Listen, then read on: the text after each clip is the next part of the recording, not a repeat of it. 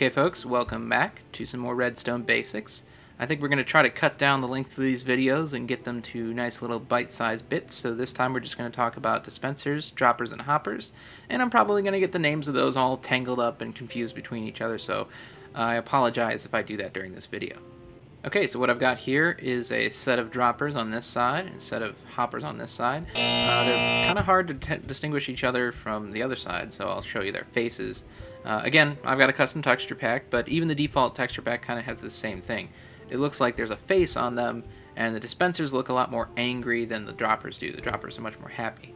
The reason being is that dispensers tend to use the items inside them. So you'll notice real quick, we've got a water bucket, we've got some arrows, and some fire charges, and you might already get an idea of what's going to happen, so I'm going to power these. And there you go. So I fired an arrow, I fired a fire charge, and I used the water bucket.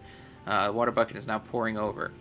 But coincidentally, the way these things get powered is that they activate only upon receiving redstone signal. The continuous redstone signal doesn't mean anything, so they won't actually... the best example is the water dispenser here. You'll notice that it's pouring over, and it won't stop pouring water until you activate it again. The reason being is because once it uses the water bucket, it's actually emptied it. So you notice we got an empty bucket in here. So we now need to use the empty bucket on the water block in front of it to collect that water. So when I activate it again, the water goes away. So in most water retrieval systems that use dispensers to dynamically place water blocks, they actually have to be triggered twice in order to turn them on and off. Droppers behave in much the same way, except they never use the items that's inside them, they always drop them, hence the name dropper. So when I push this button, all those same contents actually just fly out and lay on the ground. That's it. And now lastly, I want to talk about hoppers. Hoppers are made with iron and chests. You can look up on minecraftwiki.net for the recipe. That's sort of your ultimate resource if you're ever curious about the recipes for these things. But anyways, let's look at how these things behave. The hoppers are basically containers with 5 inventory slots, and they're meant to transport items in the down and horizontal directions. So what I'm going to do here is I'm going to put this chicken egg in here, and you'll notice it immediately leaves it and goes into this chest. The hoppers have directionality to them. You notice they have these little ports on them, and the ports can face in just about any direction, except for the up direction. So you notice I placed one here, and now it's pointed on the chest. I can place one in that direction. See, it's pointed off in that direction. And they can also be pointed down. So the hoppers are basically almost always going to transport items in the direction that they're pointed. And a quick tip about how to place these: if you hold shift, you will always place a block rather than doing something like looking at the contents of it.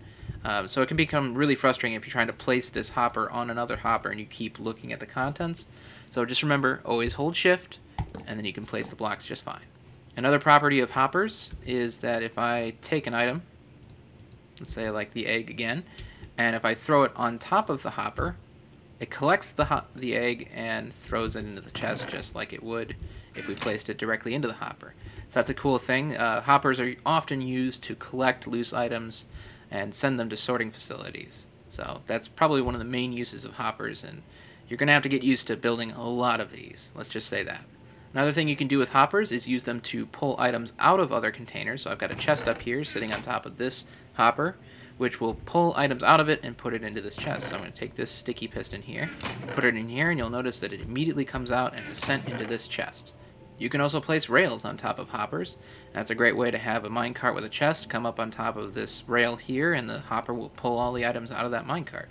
And lastly, hoppers will respond to redstone signal. You notice I've got a lever here, and it's in the down-on position, which means it's applying redstone power to this block here, which means it's applying redstone power to the hopper itself.